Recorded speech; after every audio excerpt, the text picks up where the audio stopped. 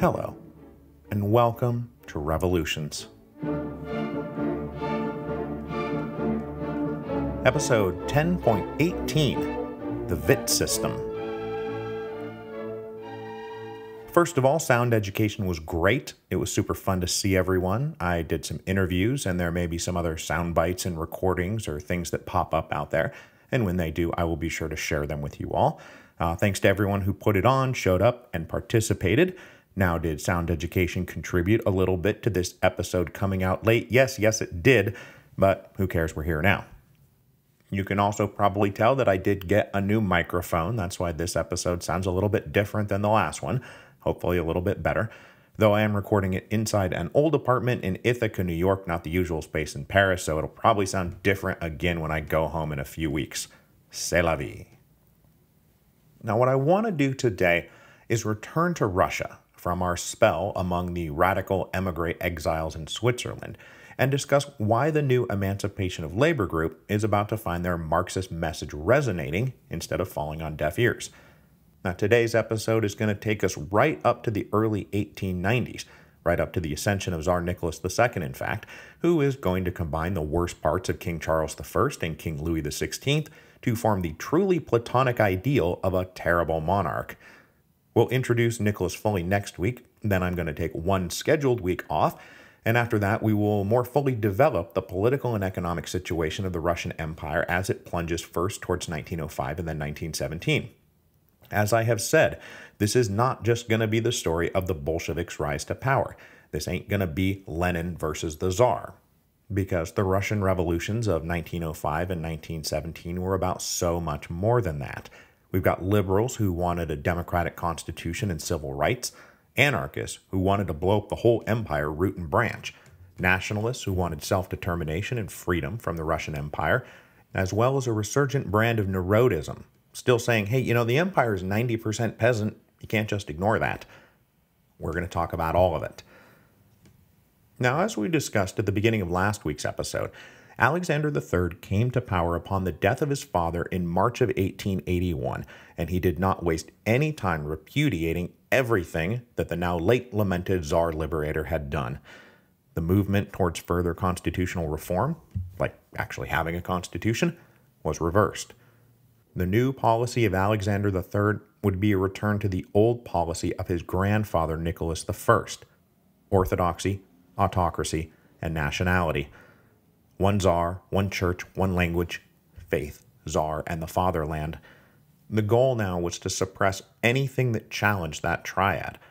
The semi-democratic zemstva were an affront to the principle of autocracy, so they would find their activities and authority severely curtailed. Religious alternatives to Russian Orthodox Christianity, Protestants, Catholics, Jews, and Muslims, all face new hurdles of intolerance. And as we'll talk about more in future episodes, the return to an official policy of Russification would land hard on minority nationalities. Jews again, Poles, Germans, Central Asians, Ukrainians. All of them would be facing an imperial policy steamrolling over their ethnic and cultural identities, and none of them would be happy about it. But this return to the political and cultural policies of his grandfather still left Tsar Alexander III with a problem. The problem that had in fact been the impetus for his father's great reforms in the early 1860s, Russia's backward economy.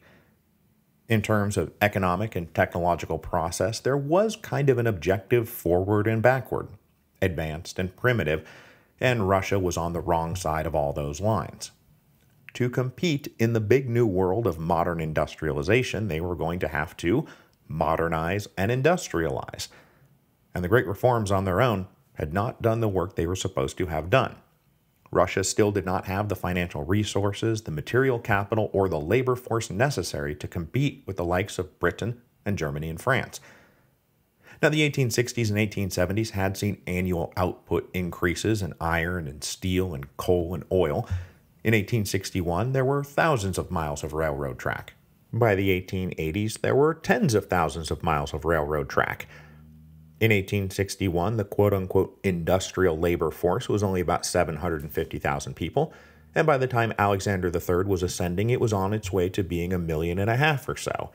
You started seeing financial institutions and joint stock companies forming to pool resources and fund projects. Large factories started sprouting up in Moscow and St. Petersburg and Kiev.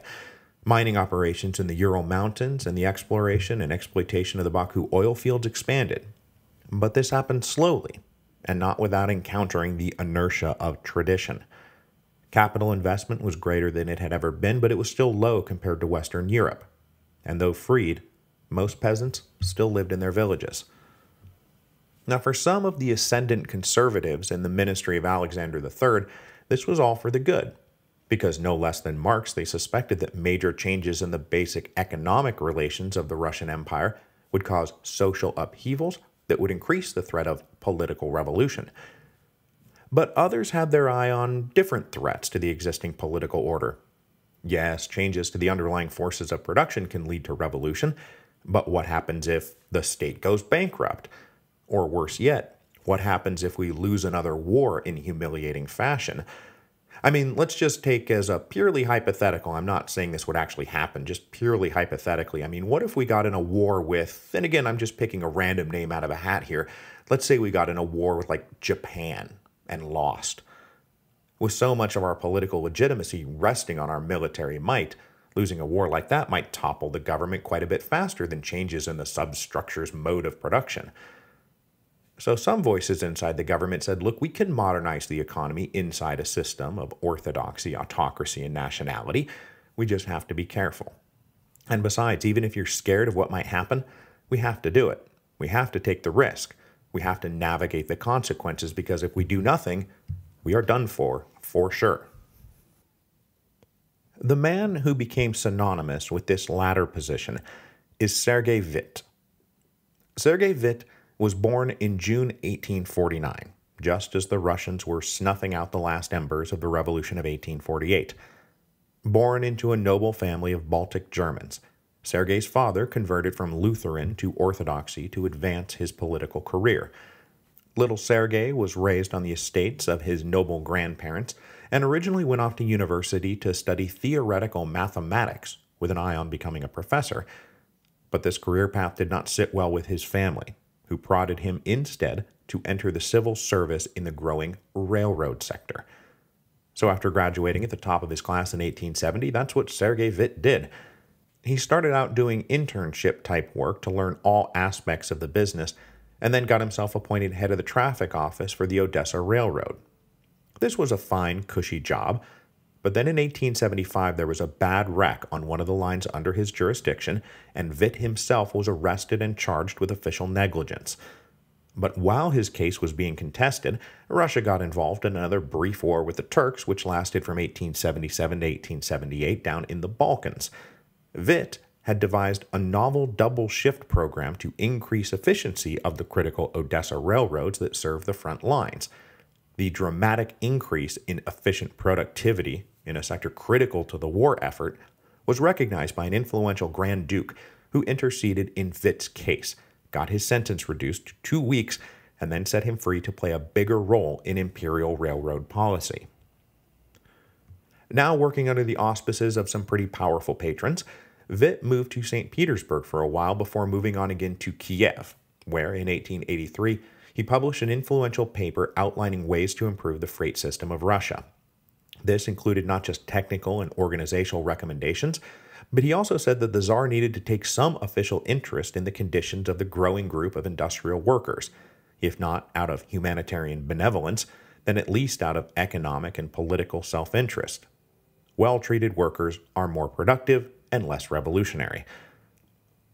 After more than a decade working diligently for the state, Witte then moved to the private sector, accepting a job as manager of the Southwestern Railway, a privately held operation based in Kiev.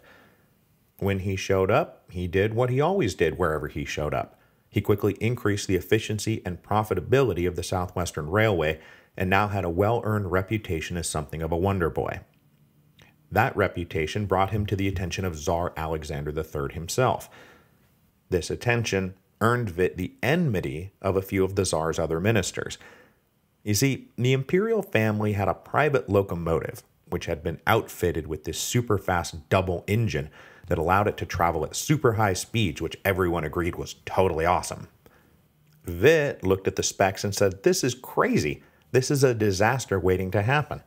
Neither the cars these engines are pulling nor the tracks these engines are riding on are designed to handle the kind of vibration and stress you're putting on them." Everyone else was like, "Dude, you're no fun at all. Look how fast it goes. It's awesome." In October of 1888, the Imperial train was traveling at its usual, completely unsafe high speed near Borki, a town 250 miles south of Kursk, when, as Witte predicted, it derailed in spectacular fashion. 21 people were killed in the wreck.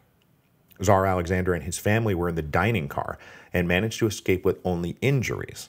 And the story goes that the Tsar personally bore the weight of the collapsed roof of the dining car while his family escaped the wreckage. Now, this isn't totally implausible. I mean, Google up a picture of Tsar Alexander III. He's a big dude. But this feat of heroic strength immediately went into the propaganda machine of orthodoxy, autocracy, and nationality, and became a standard part of Tsar Alexander's story. Not only the feat of strength, but the fact that the imperial family survived the crash at all was clearly a sign that his policies were favored by God. A subsequent investigation found plenty of blame to go around, and one voice who had predicted to a T what might happen. The Tsar may have been protected by God, but he would have been even smarter to trust the word of Sergei Witte. So in 1889, Witte was appointed head of the State Railway Department inside the Ministry of Finance. This put him in charge of the railroads of Russia. Witte accepted the job on the condition that he would have hiring and firing power, specifically so that he could hire people who were talented, experienced, and had expertise, and fire doofuses with good political connections or fancy pedigrees. You know, the kinds of men who might say things like, "Ain't it neat how fast we can make the train go?" The arrival of Witte as the head of the railroads in 1889 marks the beginning of his push towards what becomes known as the Witte system. As he took up his new office, Witte published another paper called National Savings and Friedrich List, which outlined a new plan partly influenced by the German economist Friedrich List. Now, List had died back in 1846, but Witte quite liked his philosophy. List had advocated his own stages of economic progress and recommended a plan for how underdeveloped nations could become developed nations. First, you should embrace free trade to swap raw resources for advanced foreign manufactures and capital. Then, once you had some wealth built up, you should erect trade barriers to encourage and protect your domestic industries and make a little tax revenue on the side. Then, once your domestic economy was robust, powerful, and productive, you drop the tariffs again and go out and compete on an equal basis in the global economy. List was a great believer in the national system, no internal barriers to trade, and a major emphasis on economic connectivity and integration, and he was thus a great promoter of domestic railroads to knit together the national economy. Witte took large portions of this theory and believed that he could apply them profitably, literally profitably, to Russia. Witte also believed, not unlike Marx, that the kind of modernizing economic development Russia needed was not going to be driven by the relatively small and weak Russian bourgeoisie. There hardly even was a Russian bourgeoisie.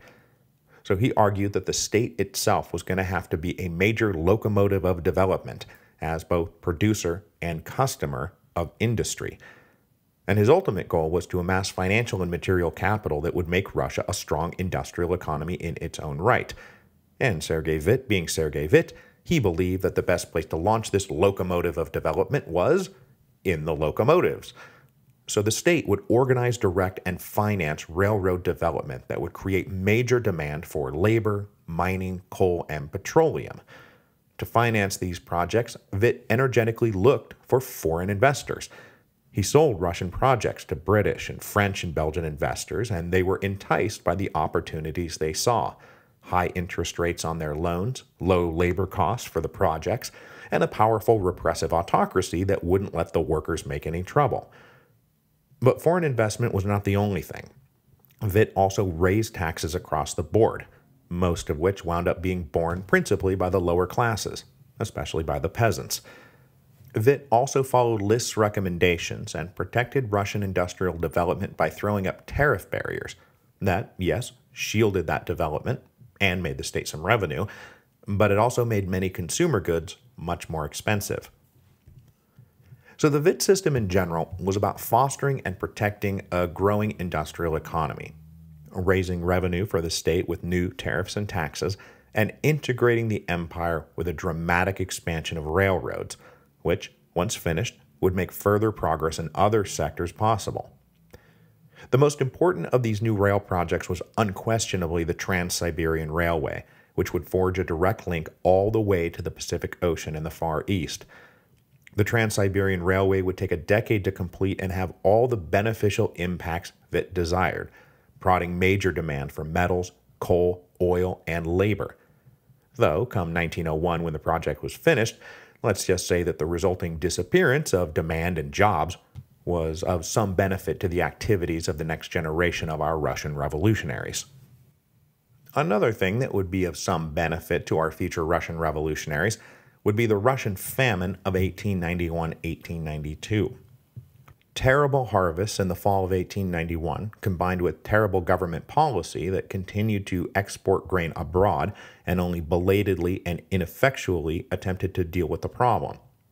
The famine led to upwards of 500,000 deaths, and despite official censorship, which tried to pretend like, times are bad, but not that bad, plenty of Russians walked away from the famine with their faith in the Tsar supremely tested, which again was something that later Marxists and anarchists and resurgent neurotists were going to be able to play on. The mishandling of the famine by the Minister of Finance helped lead to his ouster in the summer of 1892, and who better to install in this all-important post than the one guy who seemed like he knew what he was actually doing, Sergei Witte. Appointed in August 1892, Witte would serve in the post for the next 11 years. And from this perch, with the full blessing and protection of the czars he served, he was able to go even further with his plans. He pushed hard for the Trans-Siberian Railway, which would soon have him playing a major diplomatic role in Russia's relations with China and Japan, both of whom were going to be directly impacted by the project. He further expanded and raised tariffs and taxes, and cultivated foreign investment. And he was already getting ready to have Russia adopt the gold standard, which would ingratiate Russia with the European banking establishment, a move that would precede the same move Jose Limantour would make in Mexico just a few years later, a development we talked about in the early episodes on the Mexican Revolution.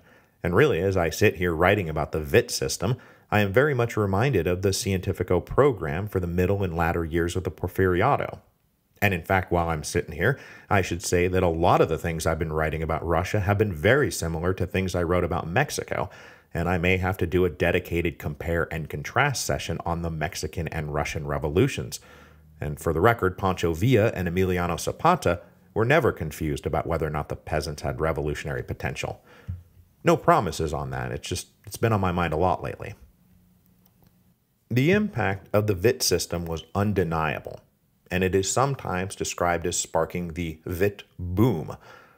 Now, this takes us a little bit ahead of the temporal framework of today's episode, but between 1890 and 1900, the amount of railroad track doubled from 30,000 kilometers to 60,000 kilometers. Annual output of coal, iron, and petroleum all more or less tripled, and the value of annual textile production doubled. By 1900, Russia had gone from having 1.5 million industrial workers to 3 million, though they were still a minuscule 2.5% of the total population, a population that was pegged in a census taken in 1897 at 125 million people. But the impact of this was not really an empire-wide affair. It was mostly concentrated in major cities or areas where the necessary raw resources were found. So like Moscow, St. Petersburg, Kiev, mining operations in the Ural Mountains, petroleum operations in the Baku oil fields. Those specific areas underwent significant economic and social transformation, even if Russia as a whole still remained predominantly rural and peasant. So what we're seeing here is the rapid doubling of the industrial labor population, not spread out over the vast acreage of the empire, but jammed into very specific areas. They were all living right on top of each other. So the hallmark of Russia's rapid industrialization was that it was much larger and more concentrated, in the factories and mines and construction projects than similar operations in the West. And conditions were infamously deplorable. In an environment where all power was held by management backed by orthodoxy, autocracy, and nationality, working standards and living conditions were bad, very, very bad. Long hours, low pay, no safety standards, poor sanitation, terrible food, and even worse shelter. It was all dehumanizing and degrading and dangerous. Workers often lived in barracks-like buildings, just living and sleeping next to each other in large open halls that maybe had beds and maybe didn't. Certainly most of these barracks did not have dedicated laundry services or built-in kitchens. Everyone was just kind of filthy, ate at communal canteens, and had zero privacy. Other areas might have cheap tenement buildings thrown up that would be subdivided and subdivided again to maximize the number of quote-unquote rooms available. Now, some of these deplorable conditions were explained away by one of the other hallmarks of this phase of Russian industrialization, which is the somewhat temporary and quasi-seasonal nature of the workforce. Drawing primarily from villages near the big cities and factories and work sites, the workers still identified mentally as residents and members of their home villages. They were just here to work and make as much money as they could, sending most of that money back home. And they themselves would go home whenever duties there like the harvest required it, which would always cause work slowdowns during those times. So Russian industry was still subject to the rhythms of agriculture. The younger generation of workers, though, were very 1 foot in and 1 foot out of the village. They were very interested in getting both feet out of the village entirely. Sure, they had come to make money for their families, but also to escape the dull, ignorant drudgery of village life. Women especially were eager to take on jobs as housekeepers and maids and anything else that was on offer, as it gave them a degree of financial independence and got them out from under the plodding tyranny of the village patriarchy. These young women would be especially receptive to the ideas about breaking down the tyranny of the patriarchal family, which was being pitched by socialists and anarchists, and make them critical mainstays and leaders in the revolutions to come. But for the moment, they were not yet mentally the permanent urban proletariat population that revolutionary theorists like Plekhanov was counting on. For that, they would need additional years together living in squalid conditions and working terrible jobs, which would instill in them an instinctive fighting spirit that, if given a name and a direction, could be very revolutionary indeed. But next week, we will get back to the Romanovs, because on October the 20th, 1894, Tsar Alexander III would die at the age of just 49. This left the empire to his 26-year-old son, Nicholas II. On his deathbed, Alexander told his son that the only minister he should listen to was Sergei Witte. Witte is the only one who knows what he's doing. This is advice that Nicholas would at first take and then later disregard, as his mind wandered off to listen to other, more eccentric voices. A true believer in orthodoxy, autocracy, and nationality, Nicholas never doubted that he was God's chosen father of the Russian people. And next week, we will spend time with young Nicholas and attempt to puzzle out, if it's true what Nicholas believed, just what on earth God might have been thinking.